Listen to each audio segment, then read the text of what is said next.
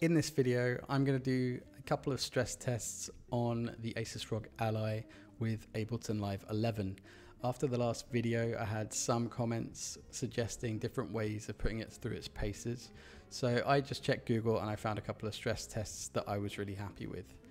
So before I go on, I've got my ROG Ally set up. As you can see here, it's all hooked up via dongle to my screen here. And the first test I wanted to run through was quite a simple one. It's just taking one MIDI track. This test gives you one MIDI track. The project gives you one MIDI track, and you just have to duplicate it over and over and over again until everything falls apart, or until at least you hear some distortion. So they tell you to set your sample rate to 48,000, which I have done, and then they say to set the buffer size to 2048 or the highest possible. The highest possible on this was 12,128, but that was too much. It was introducing routine like clicking into the footage or into the sample. So I tried 10,000, 8,000, 6,000, and 6,000 was the happy medium. So bear in mind, I managed to put about 180 samples on this without my screen recorder running. I've only got my screen recorder running. My camera is running separate, it's not feeding into the ROG, but even still, at 180 with the screen recorder on, it was introducing artifacts, whereas if I didn't have the screen recorder running, 180 was quite doable. So I'm going to cross my fingers and hope that this works.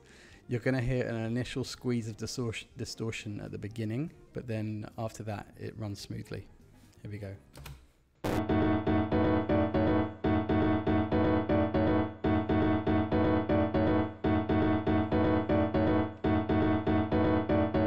So managed to handle that pretty well. This clearly isn't a realistic test case, because any song you're going to compose, it may comprise of this many number of tracks, but you're rarely going to be playing them simultaneously. So let me just add 10 more on. I've maxed out my CPU and GPU settings in the Armory crate for the ROG Ally. So let's see what happens if I add 10 more. I'm pretty sure this isn't going to work. Okay, 180 tracks. Let's see what happens.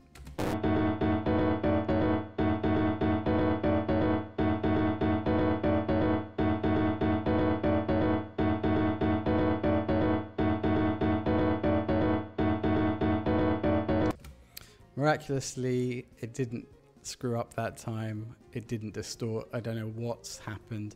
I did change my GPU and CPU settings here to manual. You have Windows, silent, performance, and turbo, but then you have manual where you can max everything out. So I did that and it seems to have actually helped.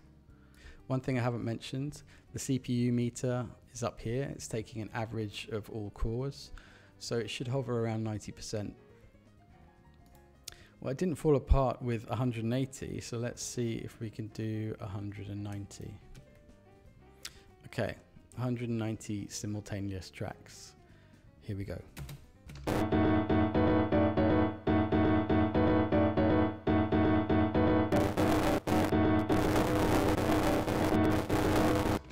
Yeah, so it's falling apart now. So I would say without the screen recorder, 180 is pushing it, but safe enough. And 170, you probably won't have any issues at all.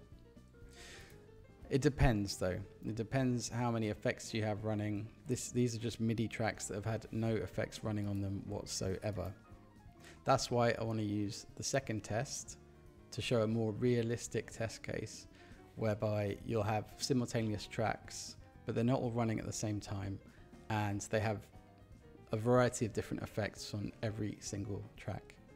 And actually, one point worth noting before we move on to the next test, if we can muster about 180 parallel samples playing all at the same time, and we compare it to the benchmark that's provided in this project, we're pretty close to this i9-10900K desktop with 64 gigs of RAM, 2 terabytes SSD, and Windows 11 Pro.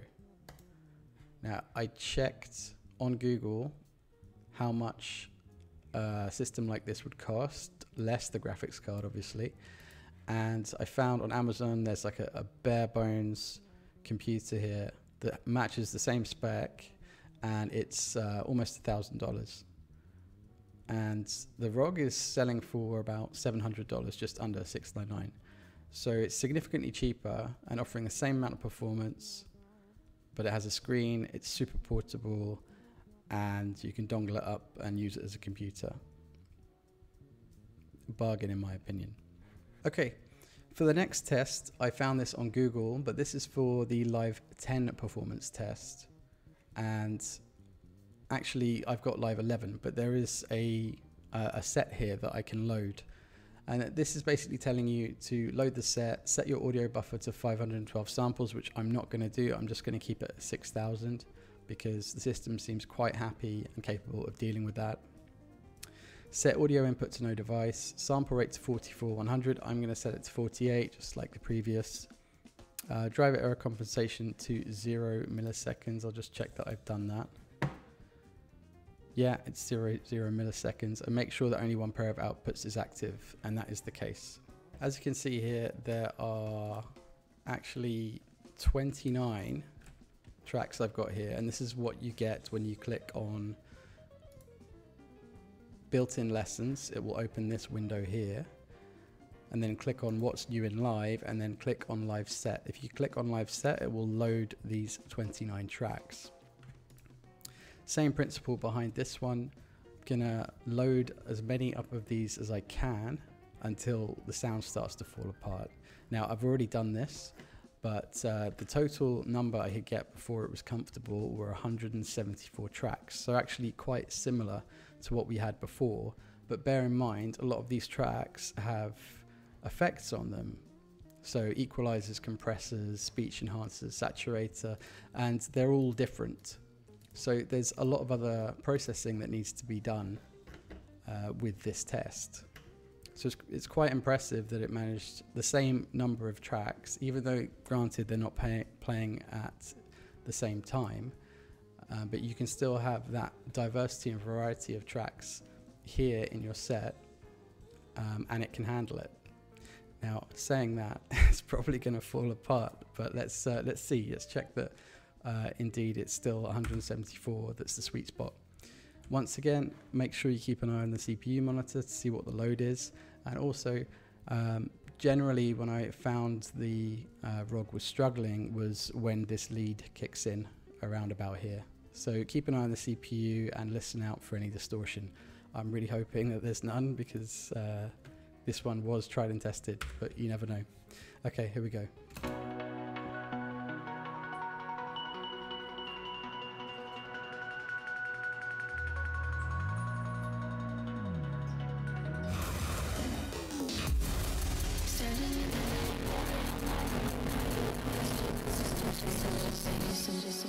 Yeah, I definitely spoke too soon there. So, all right, let's shave off the last set of 29. Okay, so we have 145 tracks now. So let's see what happens.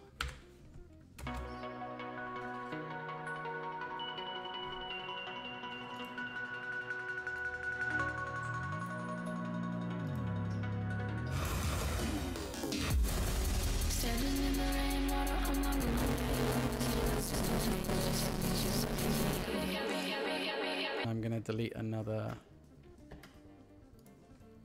block of these. So we're going to be down to 116 samples. And if this doesn't work, then I need to record this again.